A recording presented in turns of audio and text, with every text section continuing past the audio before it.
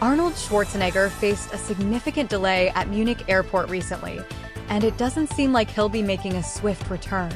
The Terminator star encountered a 3-hour detention on Wednesday when customs officials flagged an expensive wristwatch that he had failed to declare.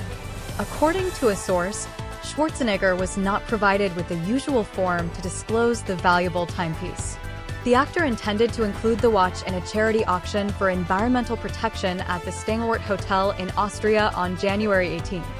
Although the specific make of the watch was not disclosed, it was assumed to exceed the customs maximum value threshold of €10,000. In the end, Schwarzenegger agreed to prepay taxes on the watch and left with it in hand.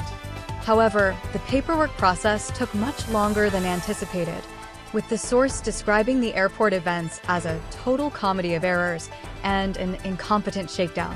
Despite the challenging situation, Schwarzenegger cooperated at every step. The source added, the officers failed to use a credit card machine for an hour until they gave up and brought Arnold to a bank and asked him to withdraw cash from an ATM to pay. They noted that the ATM had a low limit and the bank was closed. Upon his return, a new officer brought a working credit card machine. Considering the airport drama, it remains uncertain whether Schwarzenegger will be back to the Munich airport anytime soon.